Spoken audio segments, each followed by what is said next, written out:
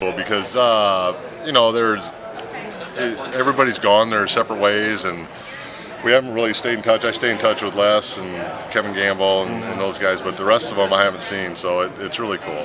How many of them went to your son's game last night? Oh, I think we had 7 or 8 over there. Bruce Pearl showed up, and it was really cool. They walk in there fourth quarter, and that's exciting. That must have been a little bit of extra pressure. Probably said something to Wyatt. Hey, by the way, some of the best players. He said, like, he looked over during the timeout and saw those guys walking in, and so I was like, oh man, I didn't want that to have them distract him, but it turned out in the end pretty good. Well, you switched positions right before that season, went to forward, and it seemed like, you know, from my perspective, it rejuvenated your career here. Oh, 100%. I mean, I walked in there, I was playing center, and I mean, I weighed about 200 pounds, and it just wasn't working. And when Coach Davis came in, he said, you know, he gave me all the confidence in the world. That was the biggest thing.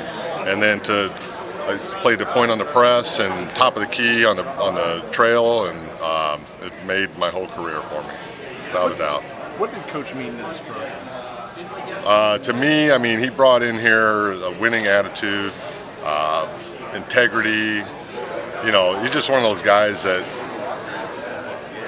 I mean, it's hard to describe because over the years I've thought about it, but, you know, you think of Dr. Tom Davis, you know, and he's a winner, and everywhere he goes, and, you know, I didn't know the guy at the time.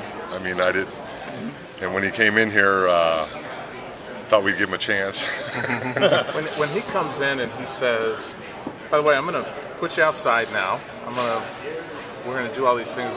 What were your thoughts initially? Well, I mean, I didn't really think of it like that. I just thought, you know, I'm going to get an opportunity to play, and he was sincere, legitimate, and I took it for that. I wasn't going to look back. So.